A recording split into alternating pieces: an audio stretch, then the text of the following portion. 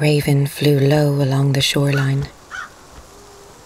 A storm cast its veil over the sun, leaving a darkness so deep she could fly almost invisible against the sky. And that is how Raven felt, invisible and alone. She tilted into the trees, fluttering quickly through the rain, dashing between silhouettes of bare branches and shadowy evergreens. The sound of them creaking in the wind made her feel even more lonely. Raven pushed to the top of an old tamarack and perched there, swaying in the wind. Rain pelted her face and stung her eyes.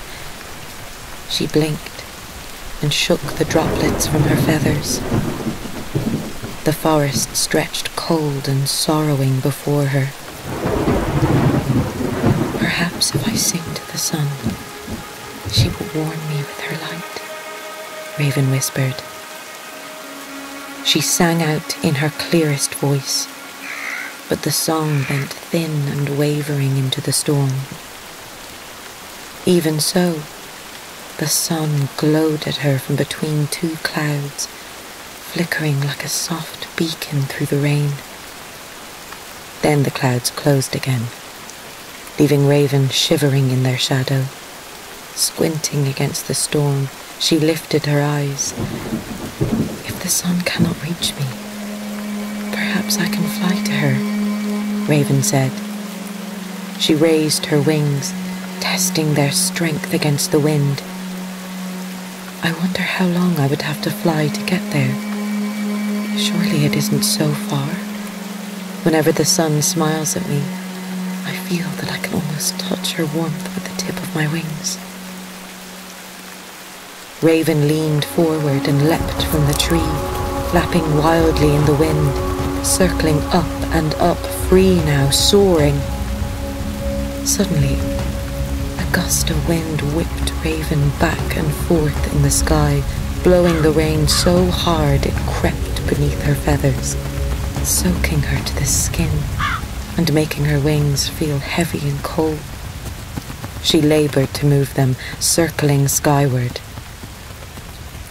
Below her, the forest spread like a meadow of wet grass, over shallow valleys and rolling hills, and the lake lay like a tiny sapphire island in a sea of watery green.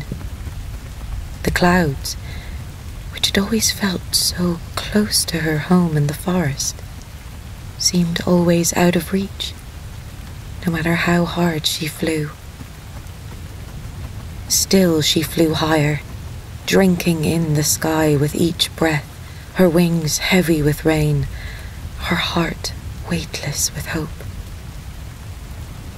It was both lovely and lonely, high in the storm-drenched sky, and the sight of it made her eyes brim with tears.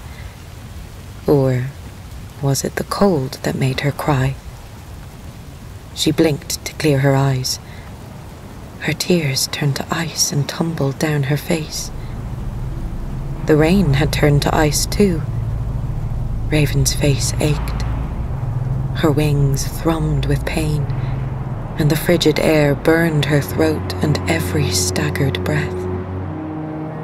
She knew the sun was up there, somewhere above the storm. Raven tried to call out to the sun, but she could no longer sing. Her voice was frozen. She faltered in her flight, trembling, doubting her strength. At that moment, the sun glimmered from behind the clouds, lifting her spirits, inviting her to fly even higher. The moment she decided to push once more against the sky with her wary wings, the storm gave way to stillness. It was all mist and light and music, cloud music. Raven had flown so high, she was inside the clouds. She closed her eyes and listened. The music was so beautiful, she nearly forgot to fly. From her home in the forest, Raven had often felt music in the distant, muted shapes of the clouds. Now here it was, all around her, coming from high and low, from this side and that. She could both hear and feel the notes that made the music. Deep, rumbling tones that vibrated in the air-filled bones beneath her breast, and higher, melodic voices like whispering trees, which entered her very heart. Raven flew quietly through the clouds, listening for the peace that lingered in the spaces between the notes.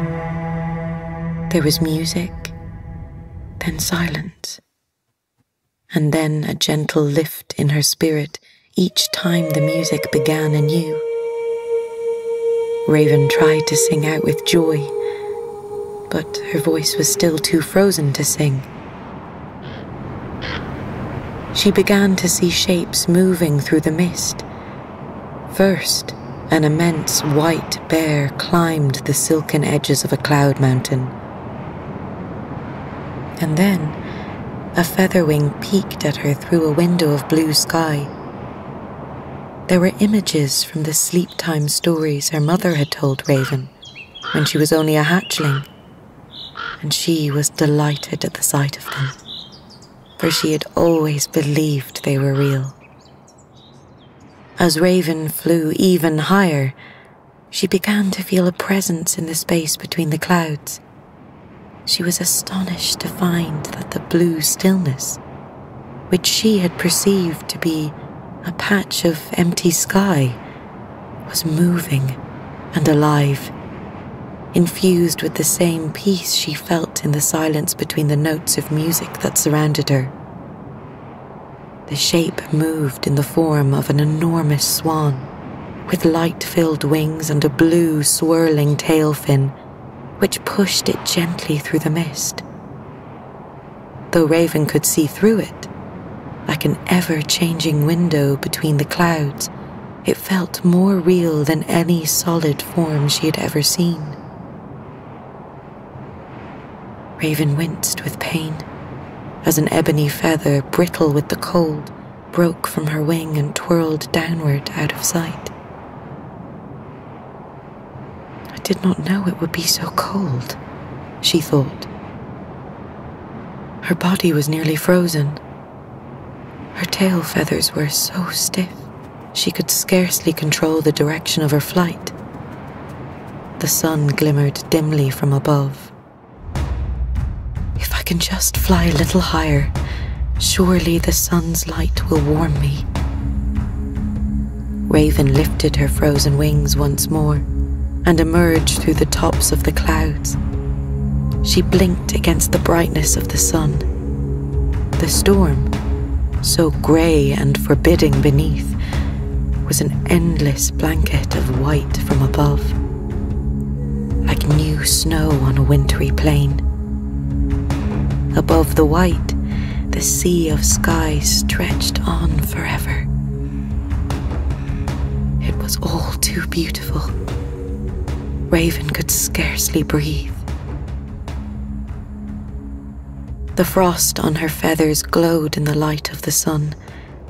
She closed her eyes, waiting to be warm, but the sun could not warm Raven's body, or ease the stiffness in her wings, for the air was even colder here above the clouds. Another feather broke away, spinning slowly into the storm below. As Raven watched it fall, her thoughts became as still and clear as the sky that surrounded her. She knew her strength was nearly spent, her wings and body failing in the cold. She would not have the strength to fly all the way down to her nest in the forest. Blue stillness moved slowly across the field of white, making an ever-changing space between the clouds. There was peace in its silent flight. Raven could feel it watching her. There would be no turning back. Raven would fly higher then, for as long as she could.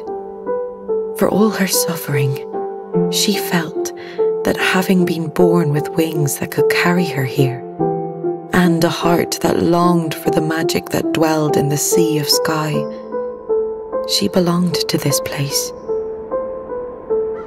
The sun dipped behind the storm's edge. Raven watched the rising of Mother Moon, and beyond the stars.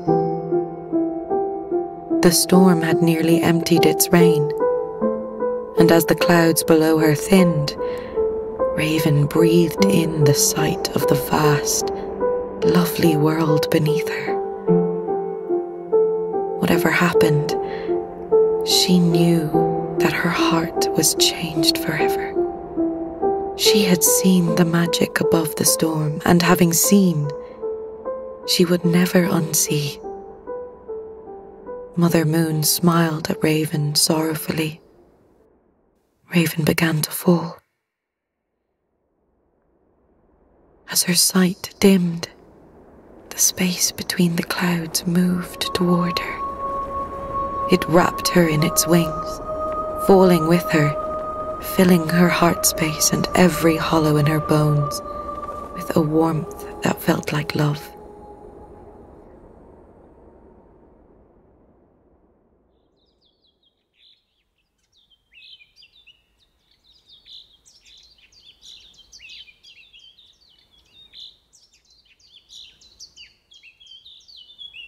Raven awoke to the sound of bluebirds singing. Cloud music thrummed softly down from the sky. She felt the warmth of dappled sun on her face and heard the song of ancient trees moving gently above her. As Raven shook the sleep from her body, there was a memory of blue, a dream of falling, and within the dream, a whispering inside her heart. Do not sorrow, love. I am here.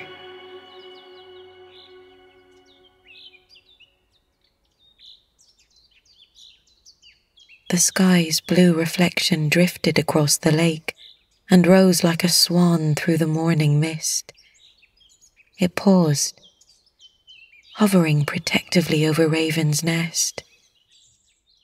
Then it moved, softly, silently into the clouds.